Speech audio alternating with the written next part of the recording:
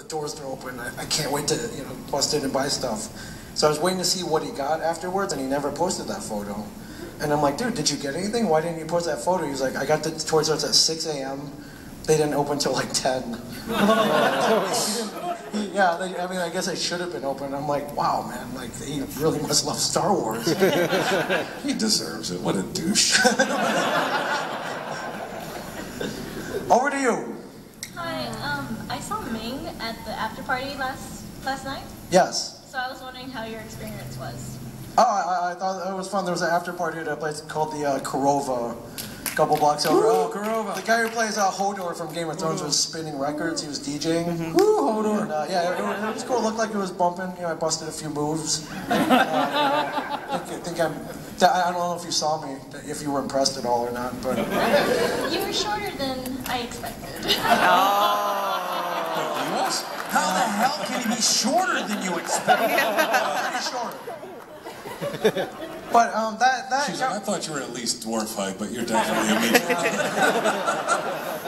But I think that got you to thinking, if like a dude from Game of Thrones can go on DJ and, you know, get paid for it, you were saying that maybe I should take this as a side career. I could be DJ Ming. Perhaps, yeah, I don't know much about the world of DJing, but I do see idiots like Paris Hilton doing it. Yeah. And when we went to Atlantic City Con, I saw that Brody Jenner, that's his name, right? He was doing it, and then I see people doing it. It appears to me like they're looking at a laptop and pressing a button. Yeah. Now, after that, all you need is like the ability to be upbeat, which you have. I am. The ability to engage a crowd, which you have. I do. And what else do you need? And then a library of music, right? Yeah. Now, is there anybody here who DJs or spins or whatever it is called these days? Is there anybody here who does it? Any DJs in the house? There are no DJs in the house that we can consult with. You know what? Maybe you can team up with Hodor. He'll throw you on his back.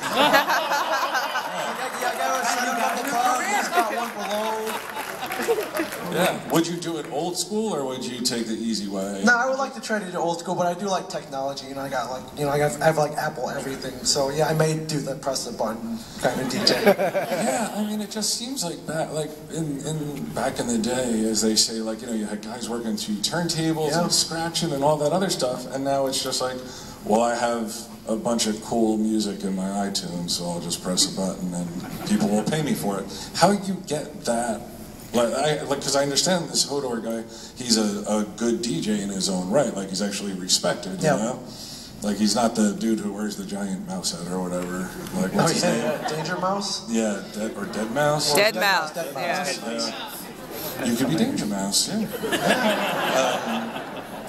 Yeah, you know, if you get a following, it's like you can make a ton of money, and like why not me? Yeah. Like, why not you? Why not me? Well, what you know, setup. People are like, wait a second, he's being supportive of Ming. This is so not the shit. But I started thinking a guy I get compared to a lot is John Gosling from John and Kate Pussy. As a future failed reality TV star, and I just read he's been DJing gigs and getting paid like $25,000 to do it. Now, this is recently? Yeah. I don't understand. How does this happen? Like, he was... they were beloved for a short period of time. Then the real John and Kate came out, you know, their personalities, and nobody liked them, and John Gosling moved to the woods or something, right? Something like that. Started doing construction, I don't know. Something. Like, yeah, like kind of like the Unabomber. And I read that he basically single-handedly destroyed the Ed Hardy brand because he would always wear those Ed Hardy shirts. And he was like on the Ed Hardy yacht, and somebody took a picture, and that was like the apex. Like that was when people are like, no more of this John Gosling guy, and Ed Hardy brand just like tanked because he was so associated with it. It was like the reverse of what some companies normally want. Like they want some celebrity to be associated with their product, but this was the complete opposite. This was like, oh my God, John Gosling's wearing my shirt. Like, that's bad news. But now you're saying John Gosling is making a comeback, and for some reason he is drawing crowds, and they're paying him $25,000 to DJ. Yeah. So if him, why not me? Why not you? I repeat, why not you? Like who? Would anybody here? Would anybody here pay like $2 to like even for free? Would you cross the street? If you're like, oh my God, that's John Gosling across the street? Would you even cross the street to go say, hey, John Gosling, can I get a picture with you? Like, why would you care? Like, why would you care? John Gosling. Thank you. Thank you very much. Where are we going? Listen, over here. Yeah, out of everything you guys have seen come through the show, or even things that haven't shown up on the show, like, what are some of the craziest items people have brought through the Hitler's show? testicles. There you go. It didn't really come in, but I just wanted to always say Hitler's testicles. Yeah, I don't remember that one, Mike. Maybe I wasn't there that day. Do you have a real item? No, I don't have a real item. The craziest stuff, I mean, the Batmobile. I mean, come on, how many comic book shops get the Batmobile? You know, in front of their Only store. the ones with TV shows where it's set up beforehand. Pretty much, yeah, see? What's up? I said, yeah. Yeah. As far as items, I mean, well, define crazy. Hitler's testicles. It's like blowing your mind that you've been super excited about something awesome. Hitler's testicles. That would It's be a go-to. quite amazing. Something comes in this year. I really don't want to name it because Walt was genuinely excited about it, but something came in this year that was pretty cool. It has to do with the $6 Million Man. We actually had two things that came in, but yeah, there was some cool stuff. You're gonna have to watch season 5 because if we tell you stuff, I'm telling you, Kevin will put his foot right up Ming's ass.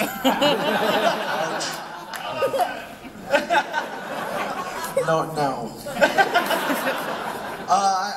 If you've watched, I'm a big G.I. Joe fan, and some dude brought in that big ass aircraft carrier that I've always wanted. It's called the USS Flag, and after like 30 years, I was able to buy it. I remember when I first saw it though. The kid that lived behind me, he was a kid of divorce, and he got anything he wanted, and he got it one Christmas, and I was like, that bastard, that undeserving bastard, how dare he be gifted? Oh, you were so deserving. How badly did you want your parents to get divorced? I know, yeah, I did. So yeah, but years later I had to buy it myself. So that was my thing. That was my favorite item. Not crazy though, really. I don't know what. Yeah, I don't know what would be crazy. Unusual. Do you mean like unusual or unique? Yeah, sure. Okay. Well, we can't. Well-defined parameters, young man. I applaud you. Way to be vague. Thank you. Yeah. Well, you've either seen it on the show already because it was worth airing, or it's coming up this year. Yeah. Anything that you don't see is something that either Right down the toilet, or the person was nervous because like sometimes when people come on the show, I've always felt like the way I know people are nervous is they punctuate what they say by hitting the counter. I don't know if anyone has ever noticed that, but they do that a lot. Like they're like, so I brought this in because my grandfather had it, and it's a weird kind of nervous tick that a lot of people have, or they're like, it's much different than I thought it was going to be, like being on camera, and like they don't know that we can, if they mess up, we can just reshoot it. So they think it's like one take and that's it, and that's their one chance, and they're gonna look like an idiot if they mess up. My job is to make them look like an idiot, so that's gonna happen regardless, like of how well they do, you know? Should we tell the story? We're not going to tell you what. There is one lady on this season, and we're not going to tell you what the item is, but she was drunk. And I mean, really. Anyone with children want to put your hands over their ears? Well, that's She was shit-faced. Oh my God. Okay, you're good. We were told later on she brought in like a big bottle of Jack. Yeah. Before she came, she brought her thing, and like half of it was gone already. So. And the kicker to the story is she wet her pants. Yes. Like I'm pretty sure it was post-transaction, right? I think it was during transaction. Because it was like, wait, what? Why does it smell like the subway? Yeah. I just think it's different when, like, the idea of, I'm going to go in and there's going to be a cut like Bryan and Walt, or Bryan and Ming, or Bryan and Mike are going to be there, and I'm going to sell this thing. And then they get in there and there's 4 cameras and there's lights everywhere and there's people. It's like it's a real set. So now the pressure's on. So people aren't expecting that. So that sometimes people get nervous and like you see them shaking and stuff, and you try to sort of like back them up out of it, so the transaction doesn't suffer. You know, try to be nice to them. It's a rarity in my life. Being nice to somebody, but you give it a shot. Or he slaps him. Yeah. Either or. I've slapped a lot of kids over the years. It's only TV. It doesn't matter. Does that answer your very vague question? Vaguely, yeah. Okay, good. Thank you I don't know very what much. this question was. Yeah, me neither. Over here, what do you got, sir? Hi, I was wondering, you got any Jason Mewes stories you could tell? Jason Mewes? Jason Mewes. I think Mewes has told every Mewes story. You know what? I mean, the latest Mewes story, and it's not really so much a story as an anecdote, is he brought his daughter to Jersey just recently, and I watched her crap all over him. Like literally? Yeah, literally. Not like, say, like I would do or Kevin would do, and like making fun of him, not metaphorically, like she literally crapped all over him and like squirted out the side of her diaper. And I've never seen a person so happy to be covered in another person's excrement, like where it wasn't like a fetish or something, you know? Like the guy just like loves the kid so much that it cracks him up. He's sitting there laughing with crap all over him. I'm like, what is wrong? This guy's a maniac. What is wrong with him? But yeah, that was the most. Watching Mewes as a dad is really interesting. Like not so much in the heroin days, but like later on, like I always thought Mewes would be a good father. Like I literally watched him cross old ladies, like, you know, across the main street in Red Bank. What's this guy doing? Bolo hat. You know, he's just a really nice guy at heart. Does stupid stuff, but I guess that would be the most recent Mewes anecdote I can think of. That was gross. Thank you. Thank you. Over to you. All right, last question. Ming and Mike, on y'all's comics podcast, you pretty much called that the new Fantastic Four was going to be crappy. Did you actually watch the new movie? No. I knew it was going to be crappy. Okay, just wanted to make sure, because, you know, I didn't see it either, but, you know, I just wanted to check. Dude, they teamed up with Denny's. Yeah. Yeah, I don't know if you saw that, but I mean, I guess things were going so south in the marketing of the Fantastic Four movie that they teamed up with Denny's and came up with Fantastic Four themed menu items. Like, it's awesome. Invisible Girl pancakes. They bring you just a fucking empty plate. How'd you like them? I don't know. I guess I did. I like your take on that instead, like your take about the syrup. Oh yeah, so they had like the Thing Burger and like I don't know, like the Johnny Storm something, but the one that intrigued me was the Invisible Woman pancakes. So you got a plate of pancakes, and they poured syrup on it, but the syrup was clear and sticky to mimic invisible whatever sauce. And of course you found that interesting, man. Yeah. Why not? Yeah, it was, yeah, and I It's was usually You got a bunch of cooks back there going, oh, god damn it. Some more of these damn When will they stop ordering these damn pancakes? I'm tapped out, man. I'm tapped out. Maple syrup is generally the accepted accompaniment to pancakes. Right. And normally it's brown. How do you go from brown to clear? And the story I was seeing online was that people would be ordering it and they'd be sending it back because it was disgusting. I keep seeing this little girl in the front row, and I'm like, I'm about to say something that I'm like, oh, hi, little girl. See, that's why I'm angled this way, because I'm keeping my head that way. Can't really see it. Hi, sweetheart, how are you? I would like to see. I haven't seen a good Fantastic Four movie since the Roger Corman And one. you won't. I thought the Roger Corman one was good. I thought it had a lot of heart. Actually, I gotta agree with Ming. The best Fantastic Four movie out there is the really crappy Roger Corman that he made for $20. All right, thanks, guys. Got it. I don't think there's anybody else with questions right there. I think they shoot him away. Oh, do they? Why are we done? I guess. I'm thinking we're pretty much. Yeah, we're done. We're 2 minutes over, Brian. Well, we could still talk for a minute. Who's coming in next?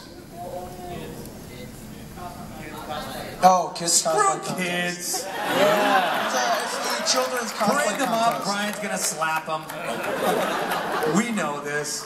A children's cosplay contest? Well, my kid Cosplay. win. That was a little baby. Eleanor? Yeah, Eleanor better win. I wanted to ask everybody here, are you excited about this Suicide Squad movie? Now, being like a real, like, kind of like a non, like I do like comics, but I don't like superhero stuff. I like stuff like Sandman or Preacher, or like stuff where dudes aren't in tights and stuff.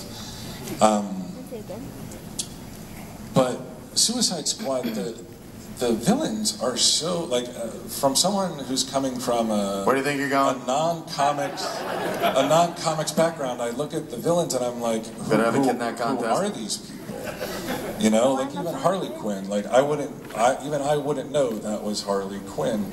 So does that bode well for the movie when it's hard, like these characters are so obscure that people may not know who they are? There's no like, oh, they're, except for Joker, of course. Yeah. You know, people like Joker's the only one you can point at, and he's like Santa Claus. Everybody knows who he is. But everyone else, it's like, who's that? Wait, who's that? Oh wait, well there's Batman on top of the car because they're going to put Batman in everything from now on. Yeah. I think that this movie is going to change everyone's perceptions of who is Harley Quinn. I mean, she's very big in the comics now, and there is an antecedent in the comics for the Suicide Squad. Very popular comic book in the New 52. Yeah, I know, I said that to myself. When people see this and they're like, wow, that was amazing. Same thing with Guardians of the Galaxy. Nobody knew who the Guardians of the Galaxy were until the movie came out. Now everybody, my grandmother knows who Groot is. So it's the equivalent. People will now learn, because people are giving all quarter to comic book movies now. Like if someone goes out there, Fantastic Four doesn't count because everyone knows it's going to suck. But if DC has a big event movie or Marvel has a big event movie, like there are now expectations that never existed before. Right. So Suicide Squad, they can't afford to screw up. Like it has to be good. All right. Well, I feel a little bit bad, cutting into the Kids cosplay contest? Kids cosplay contest, yes. And thank you to Alamo City for giving us the panel time slot, right before them. Because, God, if we had to follow a kids cosplay contest, I would have felt even worse. It's like following Stanley, but yes. But thank you, everybody, for coming out. Come say hi. And season 5 returns October 18th on AMC after The Walking Dead. Back-to-back episode.